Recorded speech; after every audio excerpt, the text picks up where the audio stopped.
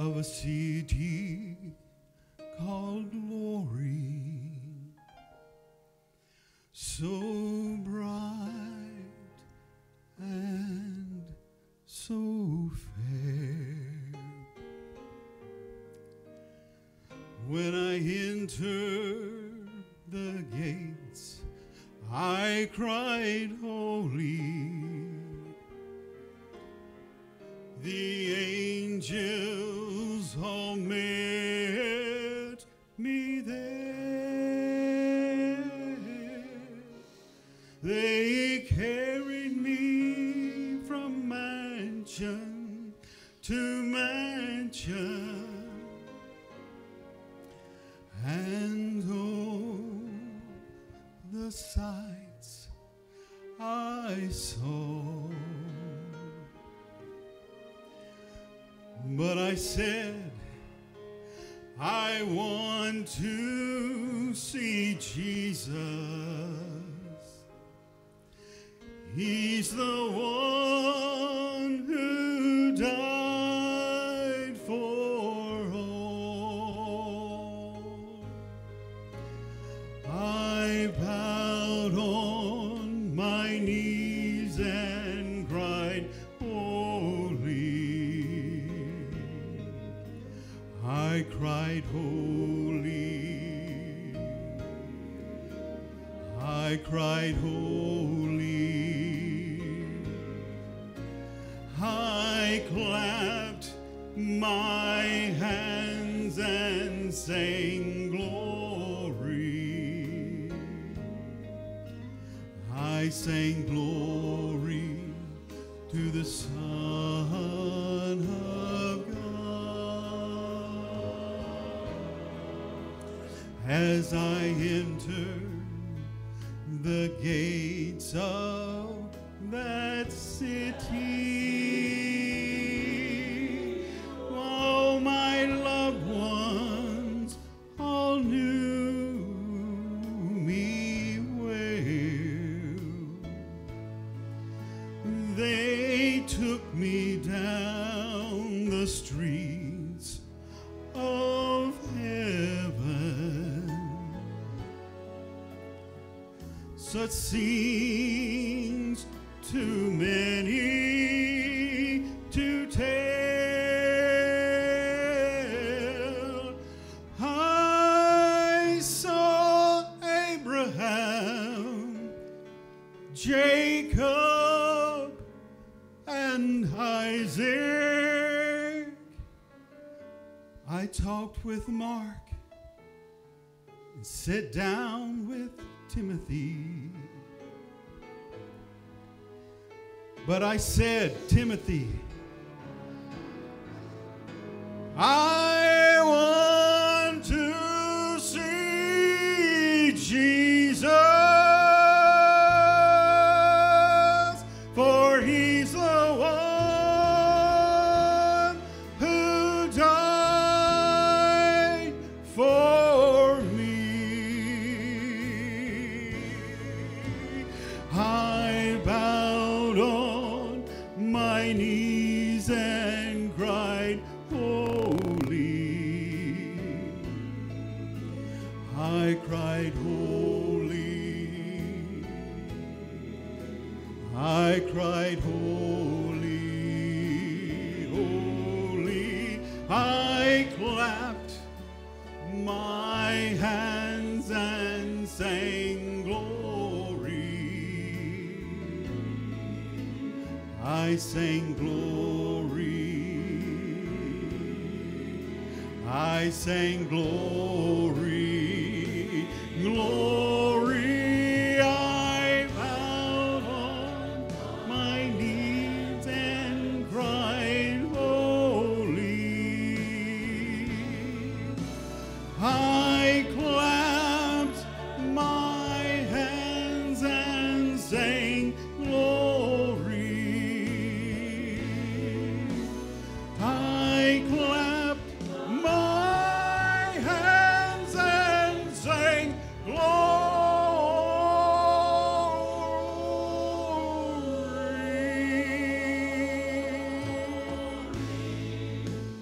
I sang glory to the Son of God.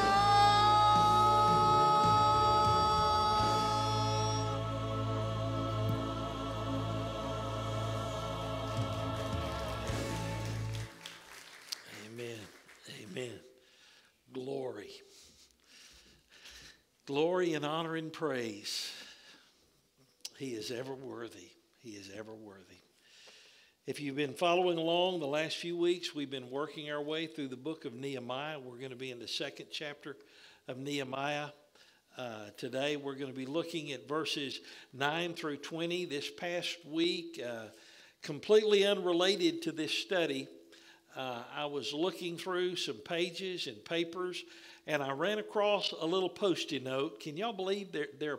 If you've been in my office, some of you see Post-it notes everywhere sometimes. But I put them in books and I put them in different places. And I ran across this note, this quote I had written from one of the times when I heard Don Moore come and speak. And I don't know if it was at our church or whether it was at a state convention meeting.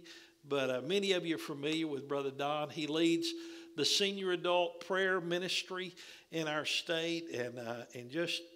it's amazing. He's in his 80s, and he says when he preaches, he just preaches as strong as he ever did and or ever has. And God is continuing to use Brother Don. I was blessed at this past month to be able to join him and others to be a part of the minister's prayer gathering. And he and I walked in about the same time, and he said, "Mike, why don't you come sit with me?" And I said, "Okay, I can do that." But it's always a blessing when I'm around Brother Don. But I ran across this quote that I wasn't even looking for, but here's what it said. He said, "I am here to make a difference. The greatest tragedy of my life would be to die and not make a difference in my world." You know what? As we're continuing our study through Nehemiah, I want you to see some things about Nehemiah in this chapter that demonstrate why he was someone who made a real difference in his world. And I want to invite you to stand with me in honor of God's word. Nehemiah chapter 2, beginning in verse 9. This is what we read. "Then I came to the governors of the province beyond the river, and it gave them the king's letters. Now the king had sent with me officers of the army and horsemen. But when Sanballat the Horonite and Tobiah the Ammonite servant heard this, it displeased him greatly that someone had come to seek the welfare of the people of Israel. So I went to Jerusalem and was there 3 days.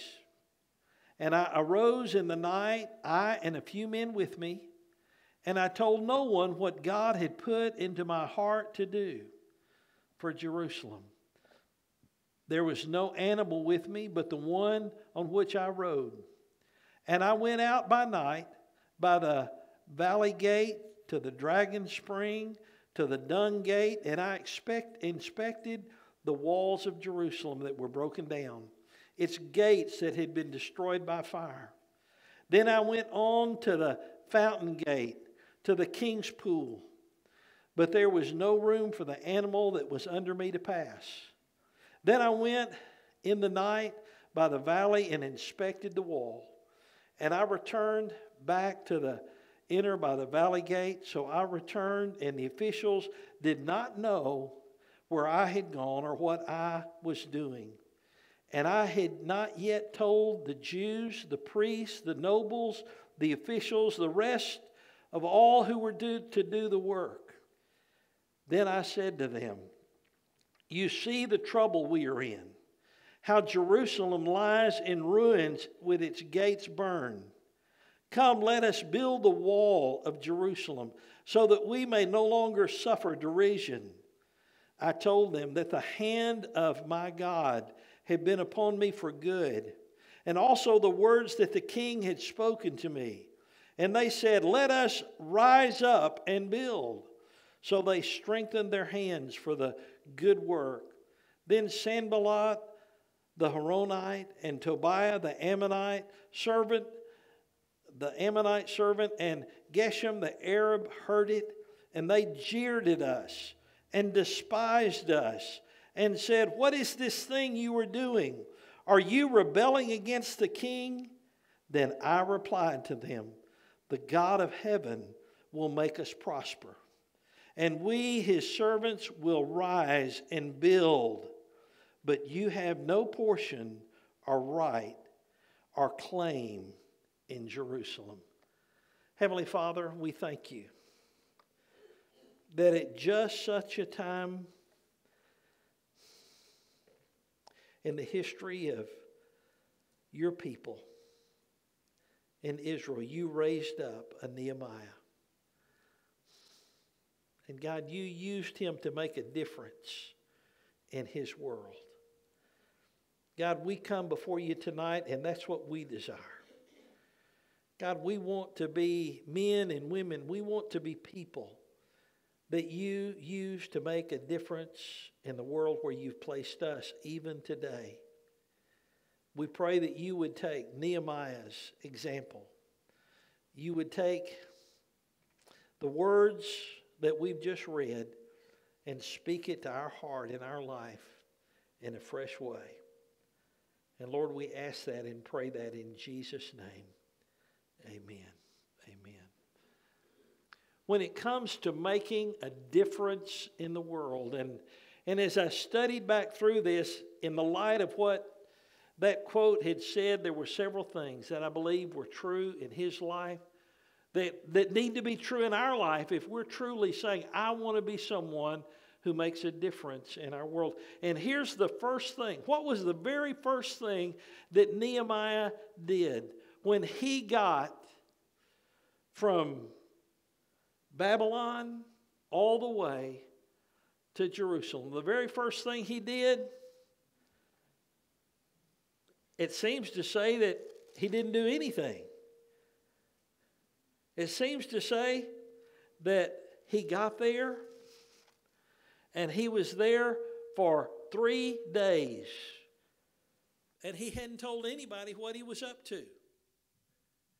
Now, do you know what I believe he was doing? It's what you and I need to do if we want God to use us to make a difference in the world in which he's placed us. He was waiting on God. If you remember back when we were looking at the very start of Nehemiah, and his brother had come from Jerusalem, and he asked about the welfare of the people in the city, and his brother told him, and it says that he sat down and he wept for many days and prayed and fasted.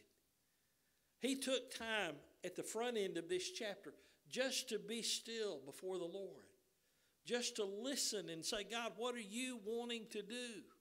And then when he had his opportunity to share with the king, you know what? He had thought it through, what he would need to do, and he sought God's leadership in it.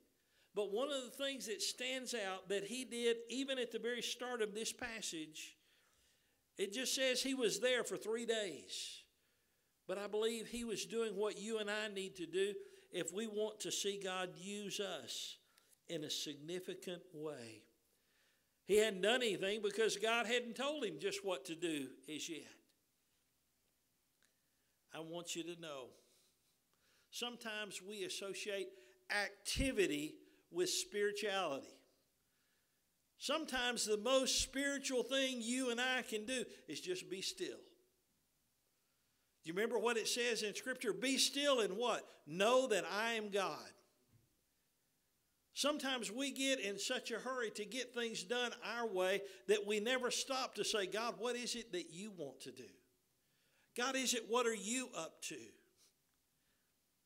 This morning in my daily devotion, I've been reading through the Bible, and this morning, the very chapter that I was on to read was Isaiah chapter 40. And you remember what it says in Isaiah chapter 40 verse 31? those that do what? They wait upon the Lord. They shall renew their strength. They shall mount up with wings as eagles. They shall run and not faint. I've shared with you a message I've preached before about waiting on the Lord. And when you and I wait on the Lord, He knows how to get us up, get us going, and keep us going. But far too many times, I think we get ahead of the Lord. We don't really wait on Him for His leadership and what He wants to do in our life. He didn't know just what God was up to or how God wanted him to come in when he got there. God did not give him a complete blueprint that says, okay, here's what you're going to do when you get there. I've shared with you before. When it comes to knowing God's will in your life and my life, the place to start is in doing what we know to be God's will. And it's amazing when we get busy about doing what we know to be God's will, that He'll give guidance and direction in our life. He was at one of those places. He wasn't sure what the next step was going to be. God had been working. God had brought him there. But for 3 days, it seemed like he didn't do anything. You could say, well, he was resting and he was recovering. And that's certainly true. But I think what he was doing was what you and I sometimes need to do. If we want God to use us, if we want to be used to make a difference in our world, we need to learn to wait on the Lord. And then the second thing he does is he begins to face the facts. He begins to assess the situation. It talks about, so I went to Jerusalem and was there for 3 days. And it says, then I arose in the night, I and a few men with me, and I told no one what God had put in my heart to do. When had God put in his heart what he needed to do? When he was waiting, when he was being still and seeking the Lord. But as he starts out,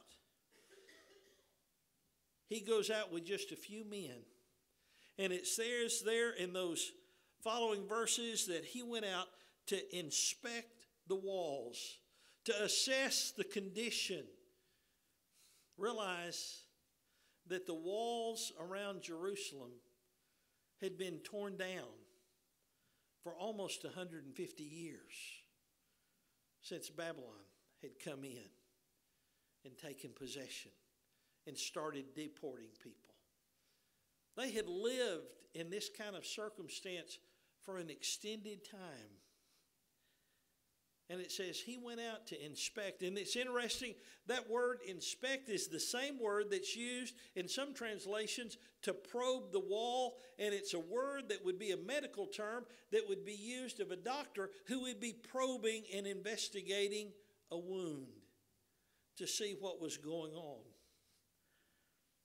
What he was doing was taking a realistic look at the situation. If we ever expect to see things happen in our lives, in our homes, in our church, we need to sometimes step back and realistically assess the situation, the difficulty. There is no profit in sticking your head in the proverbial sand and just pretending it's going to go away. Neither is there benefit in sticking your head in the clouds and just assuming everything is going to be great. You know what? I think he was taking an honest assessment and a realistic look at what was going on. But I want you to know, being realistic about the situation does not mean be pessimistic. Because you and I know with God what? All things are possible. I mean, when he went out and looked at everything, it was as bad as it could possibly be. And yet, It wasn't anything that God couldn't handle in His way and in His time. He was honest about the situation and circumstance. You know, I can just share with you that one of the things that I thought about is this morning I was talking about how we need to share the gospel with children, and we had a young man come forward this morning, and we talked about how we needed to come to Christ. The very first step in someone coming to Christ many times is just being honest about their situation. Being honest about the fact that all of us are sinners by nature and by choice. All of us are in need of salvation. We have to be honest about the need in our life if we want to experience God's grace in our life. And then in verse 17, he exhorts them, okay, it's time for us to begin to rebuild the walls. Now realize they have been living in this rubble for over 100 years. They had grown comfortable with how things were. Have any of you ever been in a house that had a broken window? And at first you think, we need to fix that. If you let it go long enough, what happens? You just grow accustomed to it being broken. That's what they had just gotten comfortable with their situation. Let me tell you, when Nehemiah came in, he said, folks, it's time for us to do something about this. It's time for us to get busy in doing what we can to remedy this situation. When it comes to experiencing the Lord working in miraculous ways, do y'all remember the miracle where the very first miracle Jesus performed? What was that first miracle? Do y'all remember? Turned the water into wine. He was at a wedding and they ran out of wine. And do you remember his mother, who must have been in charge of the wedding, and maybe she was the wedding director? We don't know all those kind of things and what they did back then. But she comes to Jesus and said, they're out of wine. And Jesus says, woman, my time has not yet come. And you know what? Being a mother, many of y'all know what that's like. I don't. She just turns to the servants, and here's what she said to them. Whatever he tells you to do, do it. She didn't try to talk him into it. She didn't try to debate it. She just turned from him to the servants and said, whatever he tells you to do, do it. Many times the key to seeing God work and move is just you and I being willing to do what Jesus tells you to do.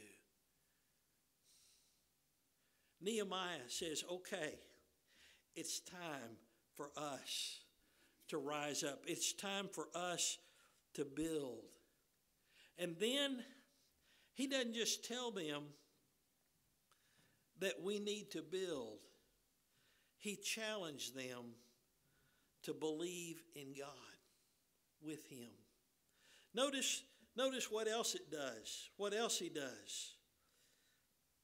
He says in verse 18, and I told them of the hand of my God that had been upon me for good, and also the words that the king had spoken to me. And it says, and they said, let us rise up and build. So they strengthened their hands for the good work. Realize that when he first came in, he didn't call a meeting and say, okay, I'm here from the king, and here's what we're going to do. Like I said, he spent time waiting on the Lord. He inspected and assessed the situation. And I believe God led him to say, Nehemiah, it's time for you to tell these people how I've been working in your life to bring you to this place and to this time. You see, everything that Nehemiah did was in response to what God was leading him to do, and it was definitely a step of faith. He went from being a cupbearer to the king to the governor of Jerusalem. That's a pretty radical change.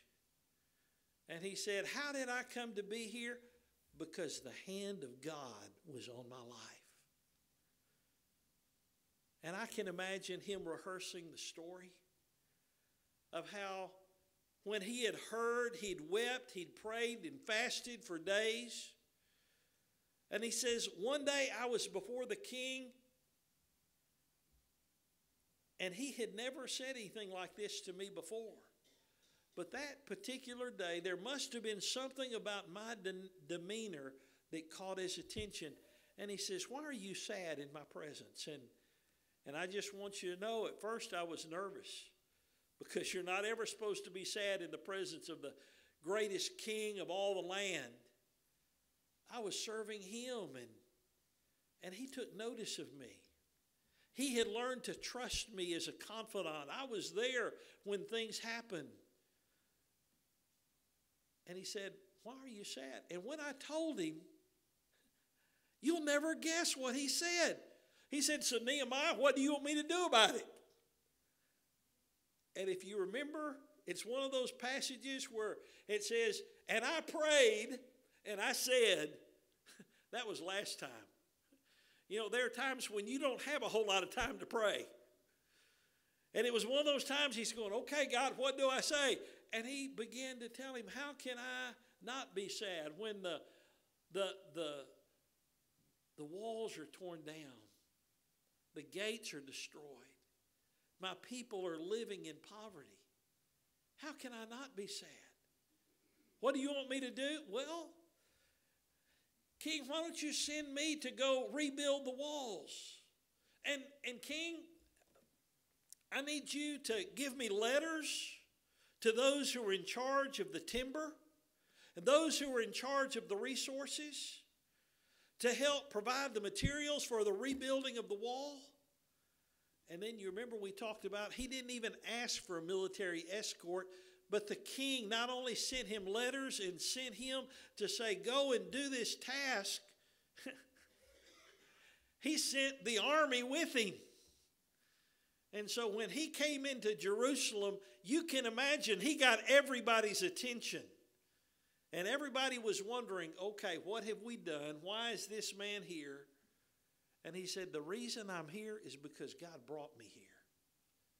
Because God has given me a mission. And God has shown me favor. And he wants me to help you and lead you in rebuilding the walls and restoring the gates. And as he shared his testimony of God's work in and through his life, guess what? They said, we want to be a part of that. We see God's hand at work in your life. We see that God does remember us. God hasn't forgotten us as we had begun to think God has just forgotten all about us. God has sent you. And we're willing to join with you in this work. When he said, arise and build, they got on board. They believed God with him. And then there's one more thing that he does that you and I need to be willing to do if we're going to be someone who makes a difference in our world today. He has to deal with critics. Did you know anytime that you try to serve the Lord, anytime you get serious about trying to make a difference in the world, there are going to be those about you who are standing back ready to criticize you. Now just know this, nobody ever builds a statue to a critic. But almost every statue you see, that person had to deal with some criticism and critics. to make a difference in their world. And that's what it says. Let me just point this out to you. It says, so they strengthened their hand to the good work, but, oh, that's a big but in verse 19. But when Sanballat the Horonite, and Tobiah the Ammonite, the servant of Geshem, and Geshem the Arab heard of it, they jeered at us. They despised us. What is this thing that you are doing? You are rebelling against the king. And in fact, we're going to see in later verses how they actually tried to stir up some issues and some conflict between him and the king. But I like how he responded. He says, the God of heaven will make us prosper, and we, his servants, will arise and build. And then he says, but you have no portion in Jerusalem. I want you to know he declared his complete dependence upon God. If you and I want to be someone who makes a difference in our world today, like Nehemiah, our dependence needs to be not on who we are, what we can do. It needs to be on the Lord. And then he expressed to them his determination. Arise, we are going to rebuild the walls. And as we're going to see going through the book of Nehemiah in coming days, God blessed them, and they did it in record fashion because the hand of God was upon them.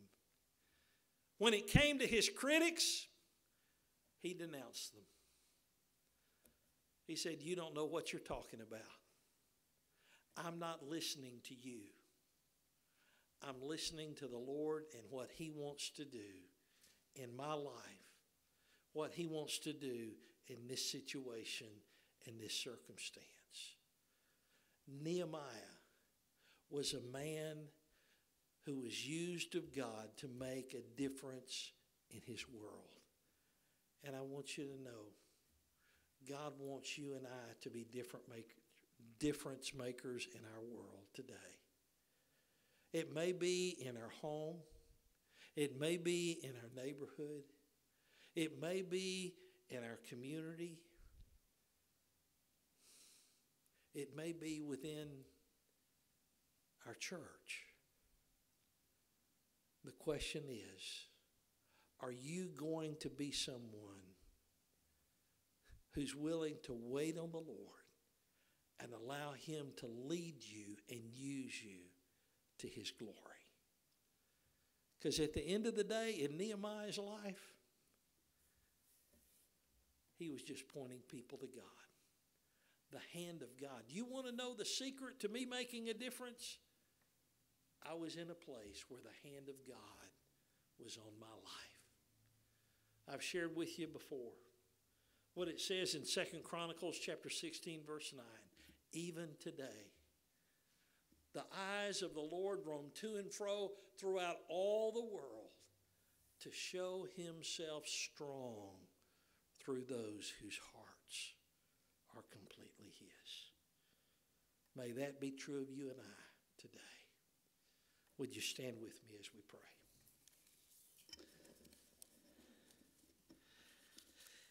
Heavenly Father, again I come and I thank you for your word and how